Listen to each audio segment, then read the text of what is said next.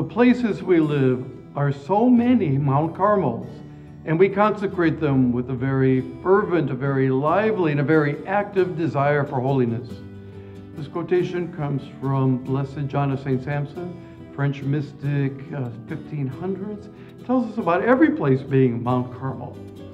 Now, those first Carmelites who lived their life of prayer on Mount Carmel, they came from all over the place, from England, from France, from Italy, from Spain, from Constantinople, from Palestine, from Egypt, and they were forced to live together because the Saracens had conquered almost all the Holy Land, leaving only the area around Mount Carmel still in Christian hands.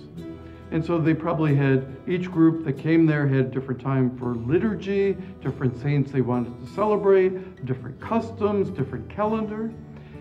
So they all went to the Patriarch of Jerusalem, Albert, and asked him to write them a rule so that they could all live together.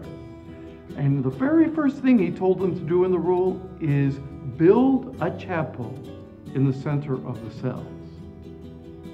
Now this is probably where it gets interesting, because what name would they give that chapel? Did the Eastern Hermits want the name of an Eastern saint? Did the Western Hermits want the name of a Western saint? Did the Crusaders want the name of a warrior saint? The only name they probably could all agree upon was Our Lady of the Place. Eventually, the Saracens conquered even the land around Mount Carmel, and those first Carmelites had to go to Europe. Wherever they moved, though, they made that spot into a new Mount Carmel. No matter what language was spoken, what customs were there, no one I know uses this title of Mary, Our Lady of the Place, except the Carmelites.